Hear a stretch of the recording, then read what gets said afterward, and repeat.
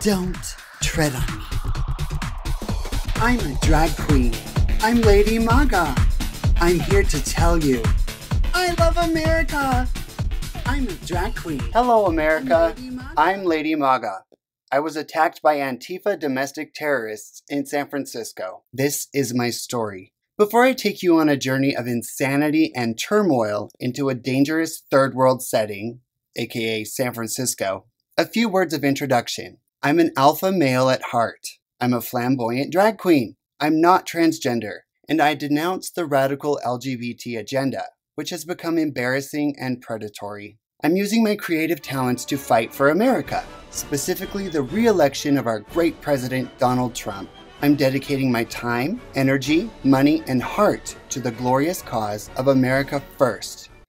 Yes, I'm a drag queen for Trump, but more on that another time.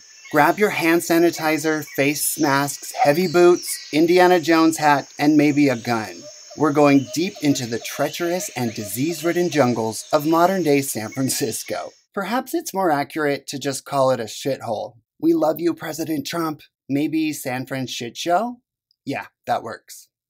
Okay, so anyway, I traveled from Utah to San Fran-sh shit show to volunteer at an event with Scott Pressler, a Republican gay man who's leading a phenomenal movement called #ThePersistence. He gathers volunteers around the country to clean up America's messes, literally, and they've picked up multiple tons of trash in cities like Baltimore and Los Angeles. I wanted to join his movement. I was ready for a rather happy-go-lucky volunteer experience. Online, I had seen hundreds of photos of people beaming with joy as they worked together with Scott. But upon arrival in California, I realized that things would not be all rainbows and flowers when I overheard a conversation in the BART, San Fran shit show's metro system. A soy boy, anorexic-looking man and his pierced all-black clothes female friend were having a chat. At least I think she was female. She probably identifies as male, and he probably thinks he can menstruate. To be fair, the word does contain the word man. Gosh, it gets confusing when you see these types, doesn't it? So I heard Soy Boy say, "It's so funny. I get more texts from Bernie Sanders' campaign than I do from my own girlfriend." I was not in suburban Utah anymore. I arrived at my budget hotel near the Castro district on a filthy street with a thick stench of marijuana making me nauseous. A man who looked like Osama bin Laden checked me in without a smile. #third world invasion. I went up to my dirty room and fell asleep under a thin, cheap bed cover. You know those gross like polyester slippery kind? I noticed there was no air conditioning. I read online that the Castro district was nice. This was not nice. The next morning I awoke with patriotic enthusiasm. I think the bedbugs were conservative and wanted me out of bed early. I was so ready for Scott's cleanup. I took an Uber to the San Fran shit show library and saw Scott Pressler and John Dennis, Pelosi's Republican challenger, surrounded by a peppy crowd across the street. Scott gave a moving speech, proudly declaring, "We are a movement based on love, and we are going to stop talking and start doing. That's why we're here." We divided into groups and headed out to clean up. My diverse group was fascinating. We had Mexican immigrants, gay people, volunteers from Brandon Strauch's Walk Away campaign, and an Asian man with his mother who spoke no English. But please always remember that all Trump supporters are white supremacists and Nazis! Frolicking gaily in the beautiful California sunshine, adorned in our colorful and festive Trump gear, we headed out to clean up. It was a zippity-doo-dah kind of day. We entered the nearby rough areas. To my surprise, there seemed to be a camping festival of some sort. Wink, wink. Tents everywhere. Strange area to choose for a campout, I thought. But hey, it was a beautiful day. I was sad that I didn't bring along my pup tent. Alright, I confess to being a snarky, sarcastic bizarch sometimes. But it was more fun than describing the third world misery in those tent cities. You know what I saw. So we started picking up trash. Plastic bags, cans, bottles. Oh, and needle syringes galore. Nancy Pelosi and the Democrats have generously made sure that Californians have access to free syringes. You know, to help them have fun at their campouts. As an Eagle Scout, I fully support people enjoying their outdoor adventures. Kumbaya, my lord, kumbaya. We saw piles of needles everywhere, but we didn't see many plastic straws because they're banned. Actually, I think I saw a lady, could have been a man, sipping a Diet Coke from a plastic straw. How dare she!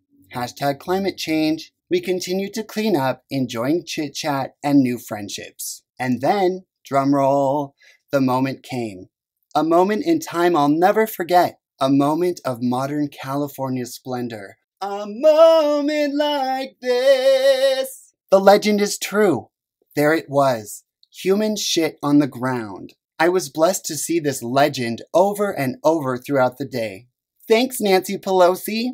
As I knelt down to scoop up my first pile of human excrement, what a moment, and put it into my heavy-duty plastic trash bag, I heard a soft voice say, "Smells like socialism." It was the Asian man with his teensy tiny mother who spoke no English. Gosh, she was adorable. He explained that he lived under Chinese communist rule. He said that the stench, to him, literally represented the concept of socialism. He said that his dream was to be a part of America and help Americans keep the dream alive. I felt prompted to stand up and give him a hug. He said, "Americans are a beacon of hope to me. Love you, brother." His mother beamed with pride. I hugged her too. That beautiful moment made all the rest of what happened worth it. So let's get into that and get ready for the ultimate San Fran shit show. What I haven't mentioned so far is that we were followed from the start by a slithering group of smug and obnoxious social justice warriors. They were filming us and lazily slouched every time we stopped to pick up needles and human shit in their city. They were also giving us the bird. To be fair, a true zippity-doo-dah day must have birds. We asked them to help us with the cleanup multiple times, but they were working very hard already at being woke. They have so much bravery, so much courage. It's a very grueling responsibility to maintain such a poignant level of disgust and pessimism. Their faces must have been so tired from those contorted and paramount expressions. Sigh, how hard they work. And to think, they were probably already exhausted from diligently smoking weed and playing video games in their parents' basements. Alas, in spite of these detractors, we pressed on. To be honest, it was totally like a moment. I felt like the soldiers of the American Revolution. You know how the armies would always be followed by a gaggle of prostitutes and scalawags in times of war? I was basically George Washington. My arms were getting tired from carrying a giant bag of trash. My mind was tired from ignoring the social justice warriors. And then, things took a turn for the worse. Some of the social justice warriors lost their cool and started screaming at us. One portly, tattooed, pierced woman with, surprise, purple hair shaved on one side, of course, started screaming at a gay volunteer wearing a rainbow Maga hat. She had multitudes of outstanding things to say, including eloquent renditions of timeless ejaculations, such as F you and F Trump. Watching her libtard breakdown, I wondered, why do leftist women insist on looking like Rosie O'Donnell? I desperately wanted to lend her one of my drag wigs and teach her how to contour. Riveting Rosie's hysteria was an ominous foreshadow of what was to come. Across from the San Fran Shit Show library, a protest had begun to simmer. Before we return to the gathering across from the library, I need to describe one very special social justice warrior who followed me the entire time. He's a little hard to describe without sounding, well, racist. So let's just say he had a giant nose, a huge Adam's apple, a strange wiry body, really dark circles under his eyes, and he looked like Jafar, you know, from Aladdin, but not hot Jafar from the live-action movie with Will Smith, the animated one. So let's talk about social justice warrior Jafar, or more importantly, his floral dress. You see, unlike the Jafar from Aladdin, who was clearly an alpha male in pursuit of Jasmine's toned midriff, this Jafar was, oh gosh, what's the term? Non-binary or some shit? You get the idea. He was a freaking man in a dress with a man bun on top of his head. I know, pause, cringe, continue. So Jafar took it upon himself to trail my every move. He took videos of me, flipped me off, and ignored my request for help in cleaning up the legends of San Fran Shit Show. I'm pretty sure why he singled me out. I wasn't dressed in drag, but my Maga hat very clearly said Lady Maga in sparkly letters across the back. I bedazzle everything. He knew who I was. As I've learned time and again, nothing pisses off a member of the LGBTQIA BCDEFGHIJK plus cult than a Trump-loving drag queen. I've had 3 events canceled due to leftist mob threats and regularly receive intimidating messages, including death threats. So this queer was queerly singling me out. She, him, they, z was pissed off. But later on, he, she, him, they, z disappeared. Pay attention to that detail. I'm just going to stick with he for the rest of this. Ain't nobody got time for that gender alphabet crap. It was a happy moment when we got back to our starting point to pile our bags of trash and mingle with fellow volunteers. I was making new friends and looking forward to Brandon Strock's LGBT walkaway forum later that night. But the crowd of social justice warriors kept growing, and eventually, on loudspeakers, they completely disrupted our event. America was never great! America was never great! America was never great! Screaming, chanting, pointing. You know those guys at the end of the Jungle Cruise in Disneyland, dancing around with spikes in their hands? That was them. They were calling us every name in the book and claiming that we were attacking the homeless. But we stood up to them. I whipped out my Trump flag and stood on a cement block and danced along to their chants. Blair White, the gorgeous trans woman for Trump, joined me. None of us were intimidated, and poor Scott Presler was forced to shout and defend his movement. Protested for picking up garbage! One hysterical protester tipped over a shade structure and threatened John Dennis with violence. He said, "I'm gonna catch you when all the cameras are not around, and I'm going to F you up." The situation was now very heated. While I was talking with my wonderful new Asian brother who survived Chinese communism, someone in a mask and black clothing, the Antifa uniform, ripped off my Maga hat. I immediately ran after him. Fortunately, he tripped and I was able to retrieve my hat. But when he stood up, he punched me in the gut and quickly ran away. I confess I was shook. I'm embarrassed to admit that I cried from the pain, but mostly from the anger. Brandon Strock and others surrounded me, making sure I was okay. I was shouting and upset, saying things to the effect of, "I'll never stop! They can't stop me!" and other declarations one makes when one has just been assaulted and is scared, angry, and traumatized. When I calmed down, I knew instinctively that my attacker was Jafar, my man-bun stalker in a dress who had disappeared. Looking back, he probably assaulted me because he thought I had Aladdin's lamp under my Maga hat. Damn those bedazzles! So people called the police. Someone had video of the incident. I was indeed correct. Jafar was my attacker. It was easy to identify him. The nose will always give him away. And those dark circles. His mask could not hide the upper half of his villainous face. As we all know, most notorious villains aren't very smart. Get this. Jafar later returned to the protest wearing his fabulous 90s style floral dress. He thought I wouldn't recognize him because of his mask and temporary wardrobe change. Wrong. I immediately pointed him out to the police, and they approached him. But all of the leftist protesters surrounded him, blocking the police, forming some sort of safe circle to protect him from racist police brutality. Eye roll. Eventually, the police broke through the drama queens and reached Jafar. I'll explain what happened with the police at the end of this.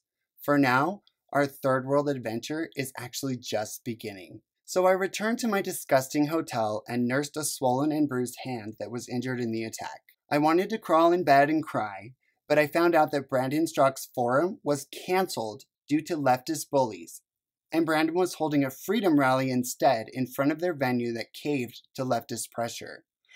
I pulled myself together and began my 3-hour process of transforming myself from a bearded man to a sparkling drag queen. Ain't nobody gonna stop Lady Maga, honey. Side note, no lie.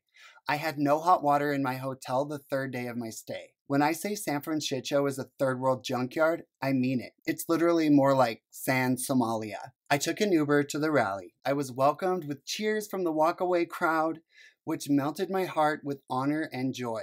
Unfortunately, Their upbeat cheers were drowned out by chanting leftists who also came to protest. Brandon Strzok handed me a megaphone, and I shouted words of encouragement to the crowd. Here's the irony. These radical leftist psychos were protesting gay men and a drag queen in the birthplace of gay rights and drag. Like, what the hell? And then another San Fran-sh legend was born. The bald, screaming leftist woman. If you're a conservative with any social media, you've seen the video of this woman screaming at the top of her lungs right in my drag-contoured face with 3-inch eyelashes. You saw me clapping back with my bedazzled gloves and red nails. This poor woman. Such demonic delirium. Her screams came from the depths of hell.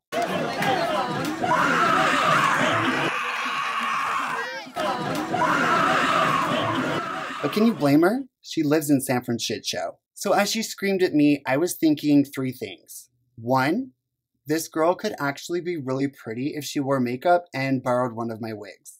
2, I don't know what to do right now, so I'll just aggressively Pelosi clap in her face. 3, not today, Satan! I'm grateful that the world saw who these people are. Maybe that viral video reached even more people than the Walkaway LGBT forum would have. Perhaps being canceled was a blessing in disguise. To quote Truvy from Steel Magnolias, the Lord works in mysterious ways. Amen.